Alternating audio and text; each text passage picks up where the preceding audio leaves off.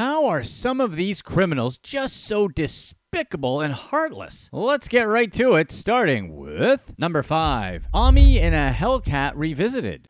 YouTuber Bill Omar Carrasquillo ran one of the most successful TV piracy schemes that federal officials ever prosecuted. Carrasquillo ran the Omni and a Hellcat YouTube channel, where he shared slick videos set to hip-hop beats in which he showed off his extensive jewelry, his New Jersey mansion, and his fleet of high-end luxury cars. He also ran Gears TV and Gears Reloaded, a multi-million-dollar business where Carrasquillo and 2 accomplices opened dozens of Comcast and Verizon Fios accounts so they could hack the encrypted cable boxes. Then, they streamed and resold the copyrighted content, such as on-demand movies and TV shows, which they made accessible to their own subscribers over the internet for $15 a month. Carrasquillo's scheme attracted over 100,000 subscribers before federal authorities shut it down in 2019. He was indicted in September 2021 and pleaded guilty to copyright infringement and tax fraud. Carrasquillo formally apologized to his family, employees, and the companies he defrauded, saying he didn't realize the scope of his crime until his arrest. He received a 5.5-year prison sentence and was ordered to forfeit over the money he personally took home from his business, $30 million and $11 million in restitution to the cable companies. The crazy thing is, there was a moment in time he really thought that he wasn't doing anything wrong. Really. He had said, quote, "I don't think I ever did anything wrong. Obviously, I was running businesses wide open in the public. Now we are going to have our day in court." Carrasquillo also failed to report his business earnings to the IRS between 2016 and 2019, meaning he owed an additional $5.7 million in back taxes. Federal authorities froze the YouTuber's bank accounts during a 2019 raid and seized his collection of Porsches, McLarens, Lamborghinis, and Bentleys, as well as the over 4 dozen properties he owned in Philadelphia and the nearby suburbs.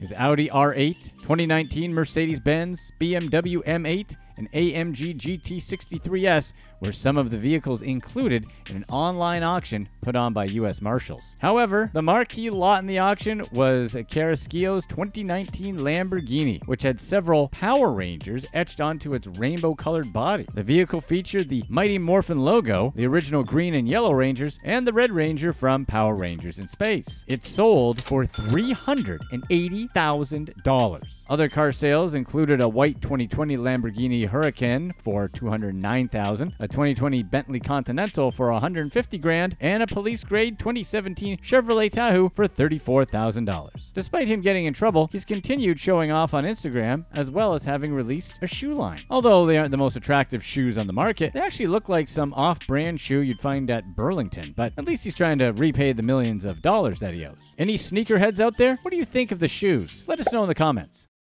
Number 4. Fair trade.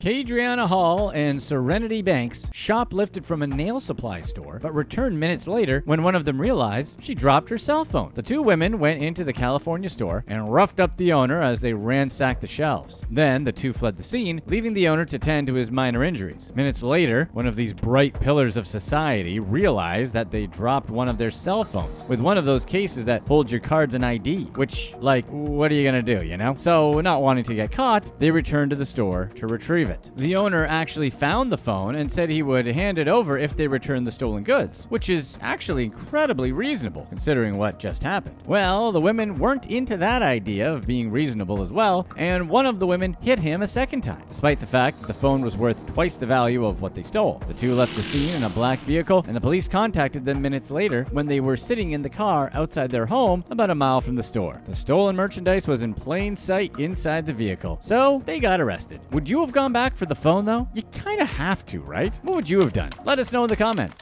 Number 3. Faked investments. Financial planner Terrence Nugara swindled $10 million from clients in fake investments. Nugara tricked 28 clients into investing $10 million from their savings and retirement accounts. The disgraced financial planner convinced his clients to move their 401k and Social Security savings into private, self-managed accounts and invest in real estate development, which isn't exactly terrible financial advice, but there was a hiccup. Nugara's clients thought he was a property developer who had properties all around Australia and in Bali. Nugara had promised returns as high as 98.93% for their investments, which is crazy. He had pre-existing relationships with many of his victims, and he worked hard to earn their trust. The con artist even brought one of his victims flowers and took her out to lunch. He worked with another woman who began working with him when her husband passed away. Nugara also lured a man and his parents into investing in his scam. Rather than put the money towards investments, Nugara used it to fund his excessive lifestyle. He had a garage filled with expensive luxury vehicles and owned a boat and helicopter. Nugara's victims eventually learned the truth about his scheme in multiple ways. Several clients realized he was a scammer when they visited one of the supposedly developed properties and discovered the original building still hadn't been demolished. Another victim learned of the scam when a financial watchdog advised him to contact the police, and another found out through her lawyer. The police opened an investigation into Nugara's scheme, but he had already fled the country. Before he left, he got rid of all his assets, including his house, with plans to start over again overseas. But his international business ventures failed, and he returned to Australia, where he was arrested and charged with 27 offenses, including 2 charges of theft. He was sentenced to 10 years in jail. And why on earth would he return after leaving? Number 2. Lining her pockets. Black Lives Matter organizer Zara Salim raised thousands of dollars to help fund protests, and somehow that money went missing. Salim set up a crowdfunding page to raise money for things like face masks and other necessary equipment as the protests occurred in June 2020 during the height of the COVID-19 pandemic. Salim was a part of the BLM in Bristol, England, which garnered international attention when the crowd threw the statue of slave trader Edward Colston into the river. After the incident, Salim's crowdfunding page raised tens of thousands of dollars, reaching $36,000. Salim had promised that any excess funds would go to Changing Your Mindset Limited, a youth group that helped young people go on trips to Africa. However, none of the money made it to the charity. Many accused Salim, who changed her name to Yvonne Mena, of using the money for herself. The police conducted an investigation into Salim and finally arrested her. She pleaded not guilty to fraud, but later changed her plea to guilty. We can all agree that stealing donations that were intended to help those in need makes the crime a little bit worse, doesn't it? Hey, if you're enjoying this video, be sure to stay tuned right here for our past release to find out how this psychopath scammed her and then buried her alive. Number 1. Betrayed.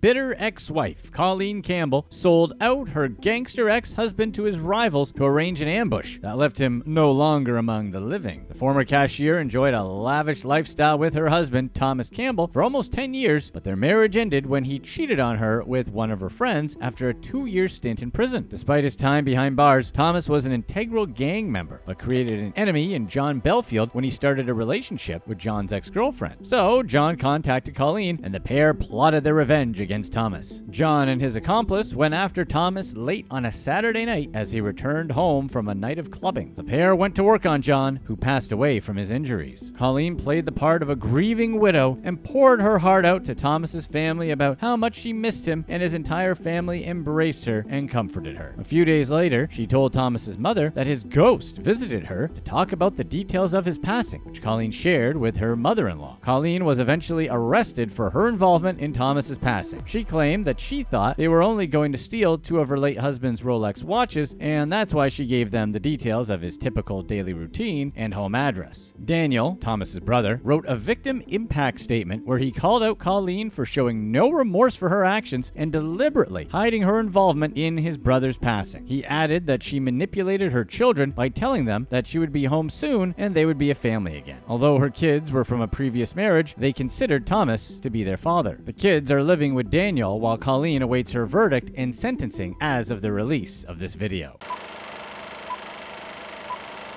The latest Netflix true crime miniseries is called Worst Roommate Ever, and it'll make you rethink the severity of all your horrible roommate experiences. Instead of focusing on one criminal for the entire series, like in The Tinder Swindler or Bad Vegan, Worst Roommate Ever focuses on a new criminal per episode. Episode 3, Marathon Man, is about a Texas woman named Callie Quinn who moved to Chile in 2011. Little did she know that her new roommate, Youssef Khalter, was a serial fraudster. Some of his crimes included scamming Palestinian charities, stealing money from his housemates, and even trying to bury Callie alive. He only served 602 days in jail before being sent to Denmark in 2014. where he served another 3 months. Once out, Yusef adopted several fake identities to keep scamming people. But this was just the beginning. Yusef's story runs much deeper than you could ever imagine. There are 2 sides to every coin. In this instance, the coin is the relationship between Yusef and Callie. Yusef was the oldest of the housemates. He identified as a Palestinian, born in Israel, but raised in Denmark. After spending a few years in the Palestinian Special Forces, he moved to Chile under the Federación Palestina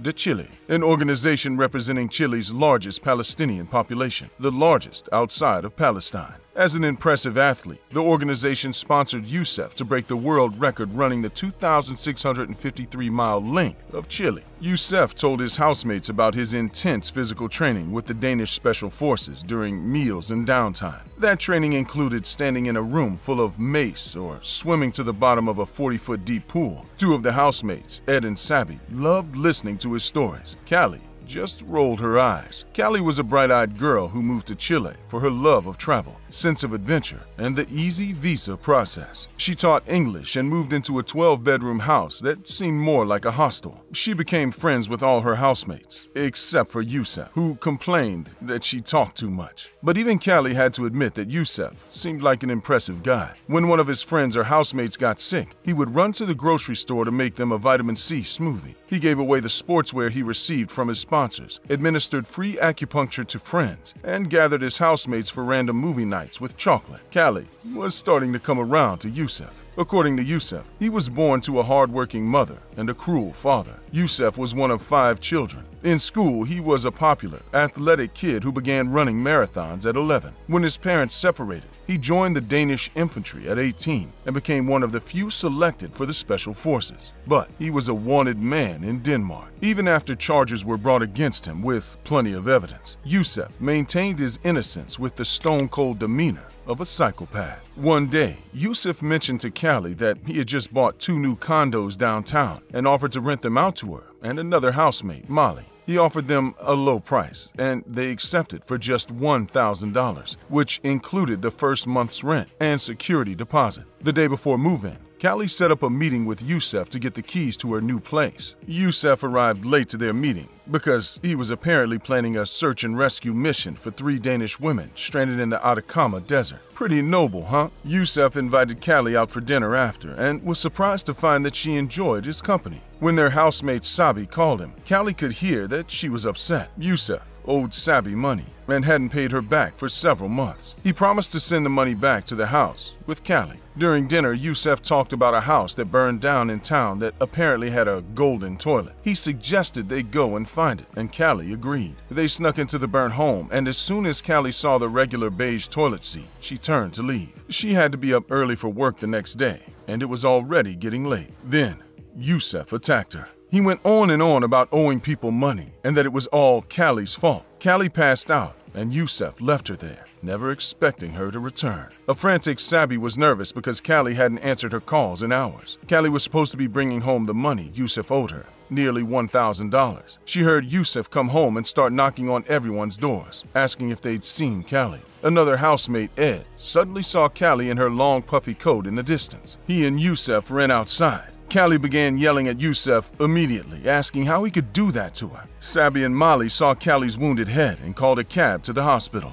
Callie told them everything. After Yusef left her unconscious, Callie dreamed her family was screaming at her to wake up. She finally snapped awake to find she'd been wrapped in a tarp, stuffed in a closet, and buried beneath a foot of ash. Molly and Ed wanted to believe her, but thought she must have been confused. Yusef could never do something like that. Ed and Sabi returned to the house. Yusef pretended to be sympathetic when they described what happened to Callie, but denied the attack. Yusef told Molly that his mother had died in the middle of the night and he needed to go back to Denmark. He disappeared without a trace. The next day, Callie woke up still coughing up ash. She had Molly file a police report on her behalf. A man came to take Callie's information, but she had difficulty remembering the entire story. To outsiders, it didn't make sense. If Yusef tried to hurt her, why weren't there bruises on her neck? Why would he get violent over such a small sum of money? The report noted the incident as a dispute between 2 foreigners. In the meantime, Molly tried to get in touch with Callie's family. Finally, she reached her brother John on Facebook. Callie's parents received word of the attack and Skyped with their injured daughter. They wanted to hop on a plane and see her, but Callie said no.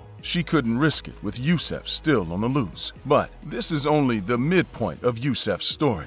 Let's go back to the beginning. Carlos Medina was a member of the Federación Palestina and an avid Chilean soccer fan. Medina and his friend Carlos Kraus helped raise $8,000 to sponsor Yusef in the Atacama race, a 155-mile race through the Atacama Desert in Chile. Medina and Kraus were excited to show a different side of the Palestinian people. But on the second day of the race, Yusef dropped out, saying that the marathon organizers noticed a tear in his leg and forced him to exit the course. Yusef said it was racially motivated. So Medina and Kraus took Yusef to get the tear examined by a doctor and prove wrongdoing. When the diagnosis came in, no muscle tear, Yusef stopped responding to their texts and calls. Medina and Kraus contacted Yusef's friend, Dominic Rayner, a fellow marathoner from England who said Yusef owed him money. Rayner previously bought him $12,000 worth of Under Armour gear and paid $38,000 to purchase properties in Brazil that Yusef suggested they could invest in together. The real estate broker kept giving excuses for why he couldn't send Rayner a receipt and then accidentally signed one email as Yusef. Rayner demanded his money,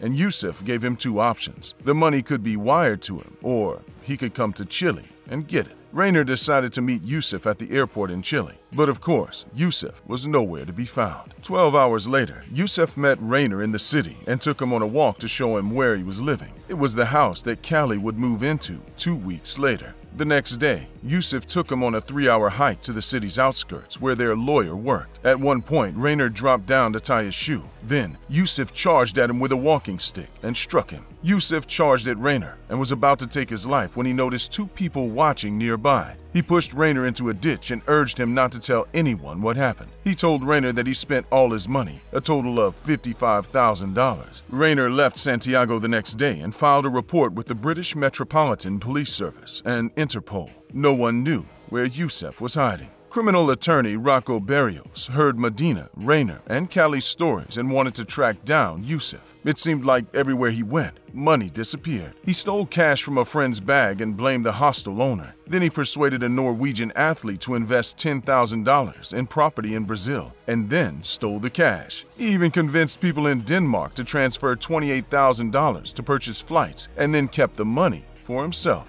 Yusef's crime spree was documented across Denmark. Though arrested in 2009 for several of his crimes, he failed to appear in court for his trial in January 2011. He was still wanted for arson, embezzlement, forgery, and fraud. Palestinian activist Mahar Khatib heard about Yusef's crimes and was furious at how he was damaging the reputation of the Palestinian people. After tons of research, he found Yusef's sister on Facebook, who was a lawyer in Copenhagen. As soon as she picked up the phone, she started crying, saying that Yusef had destroyed her entire family's lives. Not only that, but he created an entire web of lies. He wasn't born in Haifa. He was born in Beirut. He wasn't even Palestinian. He was Lebanese. Barrios communicated all of this to Yusef's victims via email. Together they figured out the perfect plan. They discovered that Yusef had just written to his ex-girlfriend asking for money for an arm and leg amputation. If she wired him the money, the police could get him when he picked it up. But the night before the transfer, Yusef told his ex he was sending a Taiwanese sponsor named Lin Chai Min to pick up the cash instead. Officers tracked Chai Min to a Chile Express money agency where they found Yusef sitting in the car and arrested him. 2 days before Callie's 24th birthday, she received an email from Barrios saying, "We got him." But still, he denied attacking Callie. A psychologist saw him at Santiago Uno jail awaiting trial without bail. After many tests and interviews, Yusef admitted to striking Callie in the head but said he never intended to hurt her. He just wanted to confuse her into thinking he had returned her condo deposit. The psychologist said that Yusef displayed narcissistic, paranoid, and asocial traits. He lacked empathy and used his friends. He showed many of the classic psychopathic traits. He was charismatic, egotistical, promiscuous, and a liar. Most importantly, he had no conscience. Yusef was basically out of prison in 3 years between his sentences in Chile and Denmark. In Chile, there are two kinds of attempted murder charges. One is for those who try to hurt someone and fail. The other is for one who have a plan and then abort the mission. The latter carries a much softer penalty. Barrios believed Yusef was guilty of the first charge, but tried to prove the second because the witnesses, aka Callie's old housemates, were scattered around the world and couldn't testify. On the other hand, Yusef's attorney believed he could win him a short sentence because he was a first-time offender in Chile. Barrios showed the judge Yusef's criminal record from Denmark, but it had little effect. The judge sentenced Yusef to 541 days for attempted murder and 61 days for fraud. Yusef, however, had already served more than half of his sentence while awaiting trial. After prison in Chile, he was extradited to Denmark, facing 5 more charges. Unfortunately, they acquitted Yusef of 3 charges and released him 3 months later. One September day, Callie received an email from Barrios with a link to a news article about Yusef. He apparently fled to Costa Rica, where he met a Canadian traveler named Sheena Taylor and scammed her out of $19,000. Taylor was a down-on-her-luck single mother, and Yusef was just what she needed. He held a birthday party for her daughter, brought her breakfast in bed, and took her shopping. But there were some red flags, like when Yusef said he could leave her in the jungle and nobody would find her, or when he pressed a pillow to her face. But she looked past these things because of the happiness Yusef brought her.